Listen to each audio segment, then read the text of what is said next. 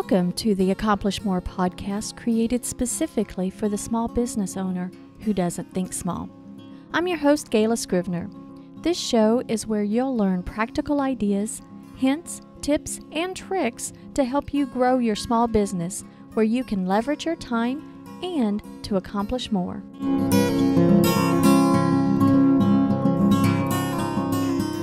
Thank you for joining me for the very first episode of the Accomplish More podcast. I'm glad you're here.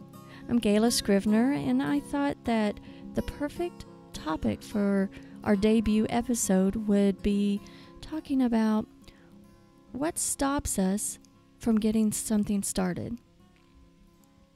You know, it's tough being a business owner, isn't it? We wear many hats, and just helping our customers or our clients is the tip of the iceberg, isn't it? We have so many other things we have to do. Like there's the bookkeeping, the purchasing, the errands, the networking, the meetings, the events, the marketing, the planning, the billing. Oh my, that's just the start. I'm sure we have a much longer list. And sometimes being an owner of a small business feels lonely. You've got to be a self-motivator, and it's up to you and only you to hold things together. You know, we place a lot on our shoulders, and it can be very overwhelming. And I know as a business owner, and if you're surrounded by folks that have the traditional day job, they don't necessarily get you. They don't understand your struggles. So you get kind of lonely. And sometimes we get into a constant state of overwhelm, which leads to disorganization and feeling like we're spinning our wheels, where we don't see the forest for the trees. We are doing all these little tasks and not stepping back and making a plan and working toward a bigger goal. And we're not allowing us to start what we need to do for the overall goal. But I think as entrepreneurs, our minds are just so full of what we want to do. And we spend maybe just a minute researching that one thing or that thing of the minute that we want to do. Then we flitter off to something else and not really accomplishing anything. And most of the time, I think the biggest obstacle that gets in our way of starting something is staring right back at us in the mirror. We hold ourselves back. I often tell my teammates that I get in my own way, and that's so true. I think we all get in our own way because we are able to accomplish what we need to, but we're letting the start stop us. Now I hear all the time people saying to me, oh, I just don't have time to do it, or I don't know how to do it, or I don't have enough money to do it. I probably have said some of these same phrases, but most of the time, those are simply excuses. If you really wanted to make something happen, you'll make it happen. You'll find the time. You'll find out how to do that thing, and you'll find the money to accomplish what you set out to accomplish. But there's something else that may stop us. It's a reason that we don't like to think about. Maybe sometimes we don't admit it, and maybe we're not even aware of it. But that something is confidence. The lack of confidence in ourselves to make big things happen for ourselves really stops us from getting started. I'm going to give you an example of when I started my business, Scrivener Solutions. And I used to beat myself up for not getting started earlier. I'm over that now, and I use the experience as kind of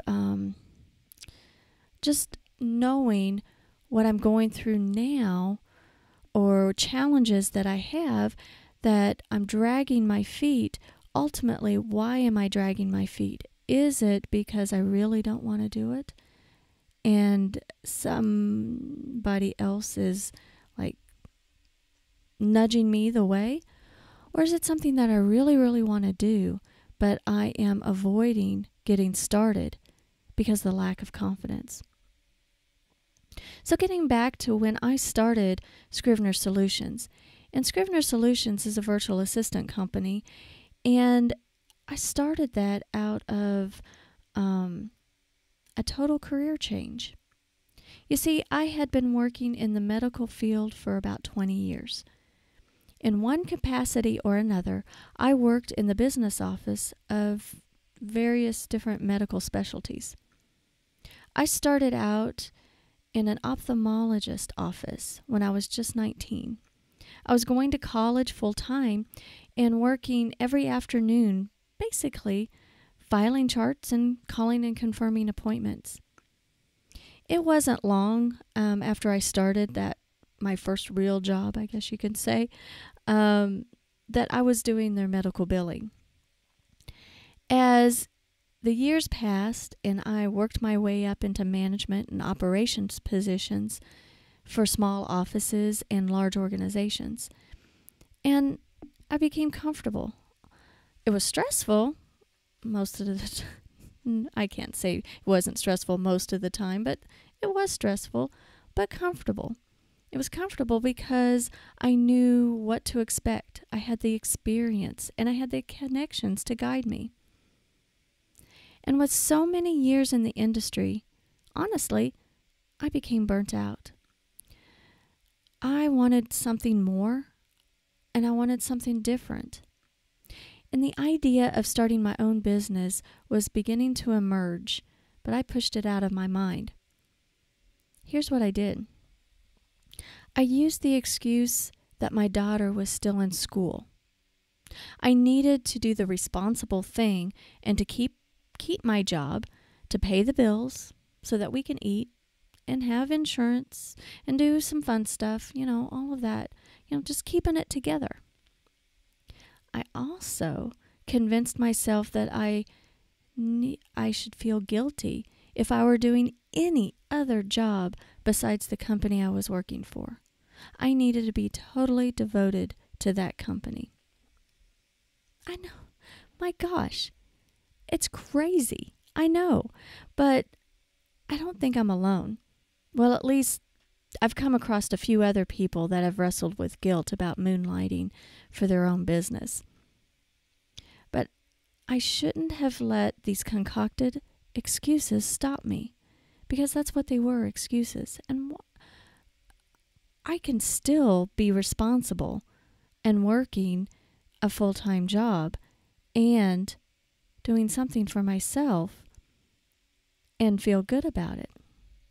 But I could have begun researching, and setting up the business, planning, marketing, and gaining some clients just to get me headed toward being able to quit my day job and be a full-time business owner. But I didn't.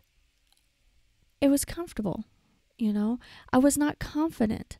I was not confident that the business was going to work. It was too risky. I can't just leave what I was doing, and I had worked 20 years in the same industry. Sure, I'm opening up a virtual assistant company to use my skills that I've learned for the past 20 years, but I let myself get in my own way. Then I had an opportunity, or a tragedy. It just depends on how you look at it. The company that I was working for was going to close. I was in upper management, so I was tasked to help take on all the details of closing the company. So I knew well in advance a lot of things that were going on and had to plan for downsizing and closing. And this was a process, and it took at least a year. And I honestly, it was a sad process, and it was hard to do what I had to do because it affected so many lives, and it was very stressful. And so I'm sure I was not motivated to start something new because that guilt crept in, because I should be focused on the company and helping everyone that I could transition out of their current job into and do my part in helping them transition into a new job. But I knew for at least a year that I was going to be without a job. And I knew, but yet in the first 6 months or so, I just concentrated on the tasks at hand. I let that stupid guilt creep up that I wasn't giving my 100% to the company if I began focusing on something for just me. But then again, I also contemplated at the time searching for another job in the medical field, and the only reason was because I knew the field. I was confident. And to completely change what I was going to do with my life was pretty scary. So I avoided getting started. By the end of the whole closing of that company, I had just had it. I was worn out, my nerves were thin, and I did not want to seek another job in the medical field. Now, I do appreciate all the experience and all the people that I had, became friends with and learned from, and I'm so appreciative of the experience that I've gained over the last 20 years. But I needed a change. I wanted a whole lifestyle change, actually, and I wanted a lifestyle where I could travel and work wasn't dependent on where I was geographically. And basically, I wanted to be able to work from anywhere. And since by that time, my daughter had graduated high school and moved off to college to start her own life, my husband and I wanted to downsize and live a more simplified life and not have so much stuff. And we actually prepared ourselves to have a mobile lifestyle so that we could have the opportunity to work from anywhere. And so we basically sold everything that we had and moved into our RV and traveled for part of that last year of working for that company, because I had to be in different areas of the company to close different offices. And I used the experience of the company closing as an opportunity to jump off that ledge and start my own business. Now, even though I drug my feet in fully getting started until that company I was working for completely closed, I did set some things in motion. In hindsight, I see that. I placed myself into a sink or swim situation. You see, when I downsized, my husband and I downsized, and living in a small space, a house on wheels, where we could work from anywhere, that gave me the taste as like, I want to be able to develop a job, a lifestyle where I can work from anywhere. How do I do that? I can't do that in a medical office. So I don't like being a would've, could've, should've type person. So I recognize that I was the only one stopping me from getting started sooner. And I look back on that experience as really opening up my eyes of being able to have more traction with my business and building my confidence within the new business while still earning a steady paycheck. Now, I do wish I would have gotten started sooner, but I know that the only thing stopping me was me. And I try not to dwell on it. I've beat myself up on it plenty, but it was a good experience to reflect on as a lesson. And I look back on the experience to help me with current things that I would like to do, but recognize that something's holding me back. So don't let the start stop you. Have you ever let the fear of technology stop you? I've met several where it has. In the digital age that we're in, standard marketing tools are just a necessity, like a website, social media, blogging, whether it's written, audio, or video, an email. It's just a standard. And for many, it's overwhelming to even know where to begin, and you feel bad that everything isn't in place, and you feel you can't do it, nor can you afford help to get it done. And heck, it's overwhelming to understand how it all fits together. Now, I like technology, and I'll start poking around and learning different programs and different systems. I love it, but that's not always the case for everyone. And I take it for granted that everybody is as comfortable with the computer as I am. That's not the case. I work with really smart business owners that they just don't have the confidence where the technology comes into play. And so that stops them from getting their website going. That stops them from doing their social media marketing. And that stops them from email marketing. All of this, they know they need to do it. They know, and they're learning the understanding and the importance, but they don't understand how it fits together. And most importantly, they don't know what buttons to push.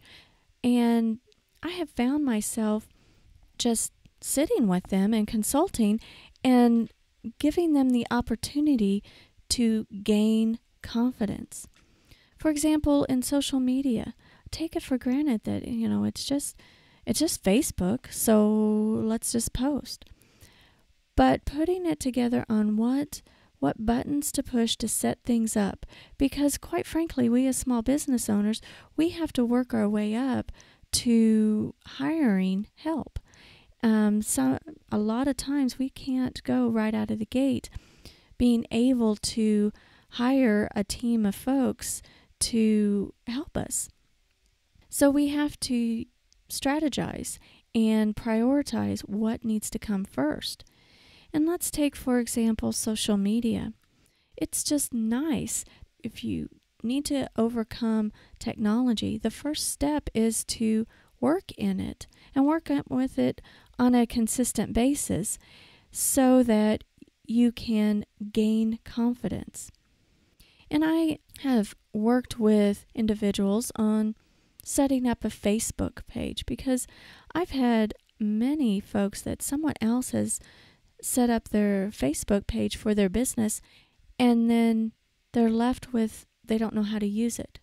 They don't know what to post. They don't know how to develop a strategy for that.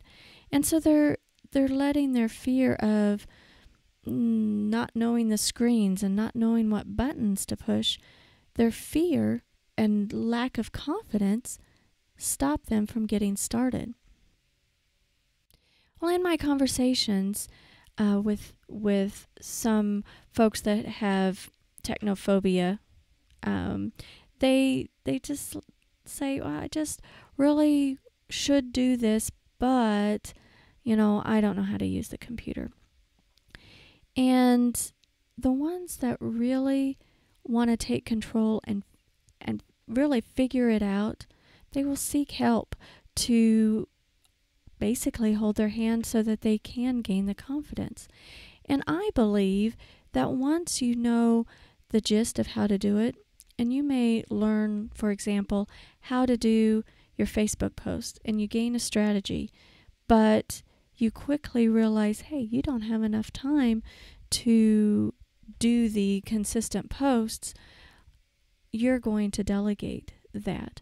But it feels so much better that by the time you're ready to delegate, you have enough confidence of how the system works that you can manage it better.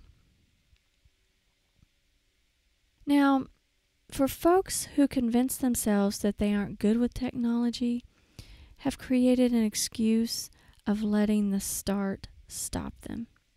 So, are you one of those individuals? Really take a look and see if the technology is what's stopping you, and is that the excuse that you're having? Because if you really want to accomplish more, if you really want to move ahead, and if you really want to do that one task and it involves technology, don't let the technology stop you. I work with many individuals, helping them get over the hump of their technology obstacles. And not that they will become whizzes, and not that they'll like it, but they recognize that they must do a certain amount themselves until they can afford someone to help.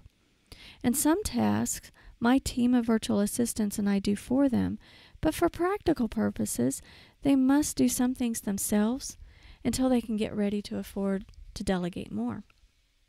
So don't let the start stop you. I want to turn my focus on folks that seem to be serial program purchasers. Do you know those individuals, that they're always buying books, or they're always listening to podcasts and attending webinars and seminars and buying another program and a 6-step this and a 7-step that, downloading tons of free information? Now, I have to back up a little bit. I'm all about lifelong learning, and I do those things. I purchase books. I listen to podcasts. I attend webinars. I attend seminars. But there's only so many that you can listen to, that you can read, that, you can focus on.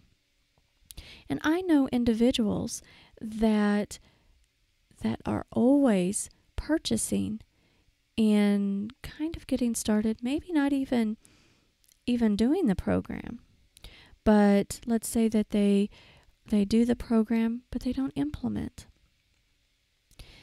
Now, when you self-educate, it's a way to open up your mind and your world. So I don't discourage that at all. In fact, you need to have something daily that inspires you, that educates you, that gets your mind going. Because, we as entrepreneurs, we have to be self-motivating, and sometimes those folks that are directly around us aren't able to give us the inspiration or the education that we need. So the internet is fabulous to gain that, and that's why we should use it for. And also going to seminars or attending webinars, you're not only getting the education, but you're networking. Whether you're networking digitally or in person, you're networking to be with like-minded individuals. So it's great because you gain ideas that you can implement to improve your business and your life. And it's important to be always in learning mode. But what I see in some individuals is they purchase program after program after program, and they don't spend any time implementing. In fact, sometimes they'll spill out what these types of things you should be doing or what they want to do, but they never ever implement. And in order for a program to work, you have to do the work. And much of the time, we just fall back into our old habits. But then again, they do continue to look for the next best thing and letting the start stop them. I don't know. Are you someone that just searching for that one thing to just overnight make it work? And it just doesn't happen that way. So I like to focus on one thing at a time. I have my key programs or the key people that I follow and read, and I have a focus for the year. And that helps me stay motivated and implement what I want to implement.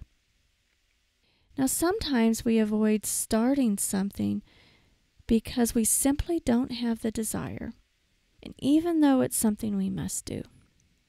I know a lot of people that don't like to do bookkeeping. I don't like to do bookkeeping. I know several business owners that avoid it because when you start out, the books look miserable. and so why even put yourself through that? So then they don't track their expenses. They don't do good bookkeeping. And so you never know how the reporting is, and you never know where you started to where you're going, and you can't plan. Making processes and starting processes to get those things that must be done because it's going to help you, but you have no desire. And that's a big hump to do. Even our health, for example, it's important to feel good and be healthy. There's no doubt about it. And we are much more productive when we feel good and healthy. So why do many of us slip into the spiral of eating junk and gaining weight and feeling sluggish? Well, it's easier, quite frankly. But since starting my business, I know that I've been sitting in front of my computer more than ever.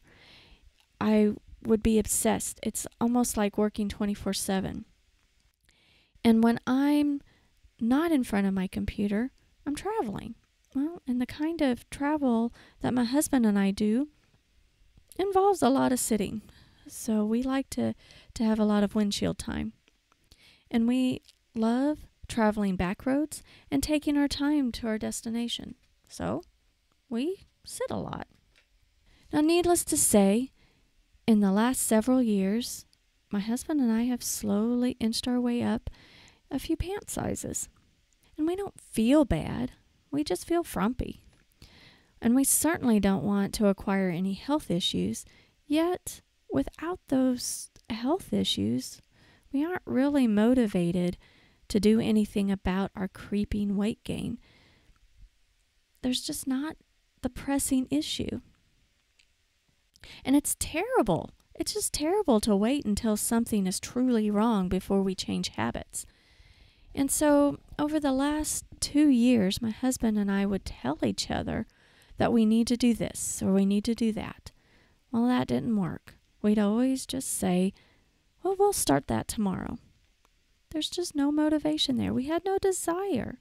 So we're letting the start stop us. So, of course, like most people, we want instant results and hate to work for any lifestyle change. I mean, that kind of goes for owning a business. You want to be instantly successful. And who wants to work for that? But it doesn't happen that way. Changing the way your body feels and the way your body looks takes work. And there's no instant results. And eating habits are certainly a lifestyle, and to change those takes time. So I don't want a diet, and neither does my husband. And so what we did was decide to choose that one thing, just one thing that we could do and start that new habit. So we decided to reduce our gluten intake. Not that we're fanatical about being gluten-free. No, our philosophy is being gluten-less, having less gluten, and that guides our food choices. And we aren't allergic to gluten, so it's not a health risk or anything. We have just decided to go gluten-less. So we began this habit, and getting into that habit has really helped us. I make sure that I get away from the computer now and get up out of the house and do some sort of exercise or walking or what have you. Get outside. And we are making better food choices. And lo and behold, our clothes are fitting better. In fact, they're kind of too loose. And we just feel better. And we started with one thing to give us momentum. And instead of looking at the end result of an end goal, we came back and said, what's this one thing can we get started? And let's focus on that, and let's make that a habit. And we've seen a big difference. Now that we're motivated to keep things going in the right direction. And I've started educating myself more on food and nutrition. And I am tracking things more and just changing little by little my lifestyle, not completely depriving myself, because that never works, especially in diets. So it's just the little things, and thinking moderation, and the best thing to do to lose weight is, and to feel better, is to eat less and move more. So that's what we're trying to do. But it took us years to get started because we just didn't want to do it. Sometimes it takes doing one little thing to get you started in the right direction of obtaining your big goal. There are going to be bumps in the road, but you must go back to your why. Goals are nothing unless you continually go back to refer to your why. Why do you want to do it in the first place? Why did I want to start my business? I wanted to help some other small businesses. I wanted to be able to help them grow and to prosper by working behind the scenes and being their virtual assistant and giving them more hands and taking away some overwhelm. And that will give them the momentum of growing their business further. I wanted to create a business where I could work from anywhere. As long as I had internet and a telephone, I wanted to be able to have a lifestyle of travel. And so I wanted to live small and live in a small space. So I started with one thing, and the momentum had come. I wanted to have more energy and be able to accomplish more and be healthy, because I don't want to feel sluggish or have my bones ache and just not feel good. So started with one thing, gluten-free. And the reason why I have to refer to that, because sometimes in order to make the right choices, you have to go back to your why. To accomplish more, you can't let the start stop you. You've got this. Just remember to push through. Get practice at whatever you want to start, and this will give you confidence. Focus on one thing to start. Once you get some momentum and progress, making it a habit, making your foundation stronger, then move on to the next thing that you're letting the start stop you. How about you? Do you have something that you're letting the starting stop you? Be sure to comment or email me at podcast@scrivenersolutions.com. That's podcast at SCRIVENER solutions.com. I'd love to hear from you. I appreciate you tuning in to our very first episode. And until next time, this is Gayla Scrivener wishing you a fantastic week.